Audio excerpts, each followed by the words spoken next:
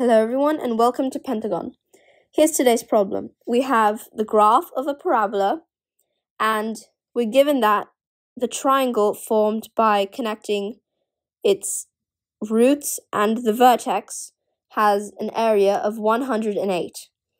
The equation of the parabola is y equals ax squared plus 6ax, and we need to solve for a where a is less than 0.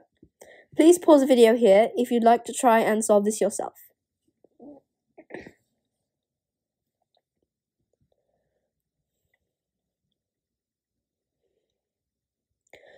Alright, now, since we're given a triangle that's formed by the roots and the vertex of a parabola, it's best if we find out the coordinates of those 3 points. So let's start by finding the roots. First, what we'll do is we'll take our equation and we'll set it to 0.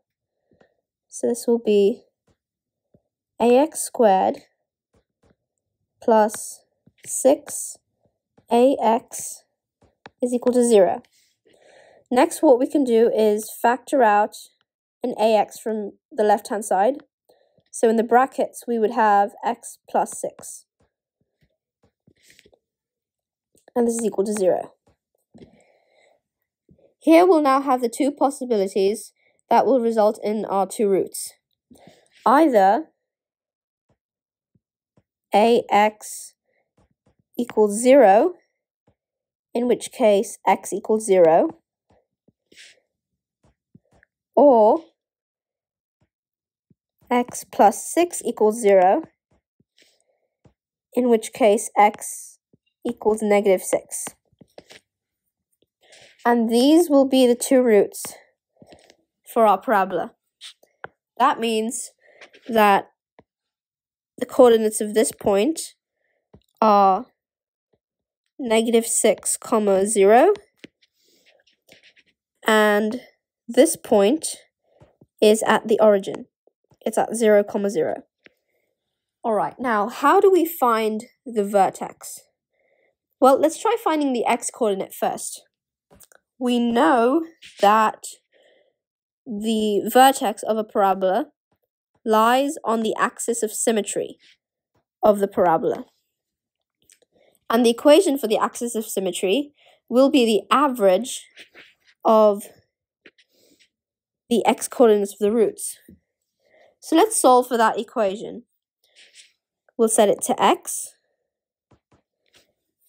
and the average of our x-coordinates of the roots will be negative 6 plus 0 over 2. So the equation for our axis of symmetry is x equals negative 3. Alright, and this will be the x-coordinate of our vertex. So that will be negative 3. Alright, and what about the y-coordinate? Well, let's see what we've got. Here we have a triangle, and its height is equivalent to the y-coordinate of our vertex over here. So let's call that y. This triangle also happens to have a base from one root to the other root, and this base has a length of 6. Do you see where I'm going with this? We now have a triangle, and we have the value of its area and its base, and we're given a variable for the height.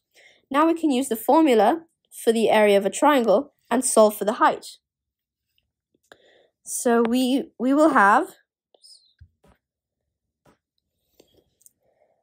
the area, which is 108,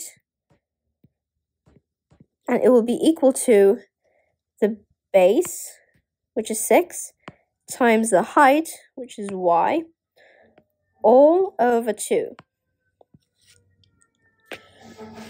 And this simplifies to 108 is equal to 3y. And when we divide both sides by 3, we get y equals 36. And this means that the y-coordinate of our vertex is 36. Alright, now where do we go from here?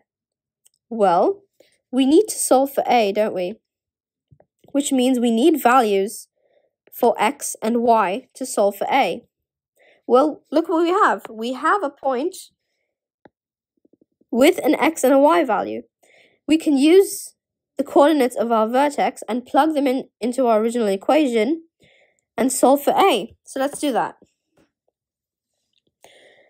Our equation is y equals ax squared plus 6ax. Now let's substitute in the values of the vertex. We'll have y is equal to 36. And this is equal to a times x squared, which is going to be negative 3 squared, plus 6 times negative 3, which is x, times a. Now when we simplify this equation, we get 36 equals 9a minus 18a, and the right-hand side simplifies to negative 9a. And finally, when we divide both sides by negative 9, we get that a is equal to negative 4. And this is our answer. Thank you for watching this video. If you liked it, please consider subscribing to our channel. Thank you all, and I will see you in the next video.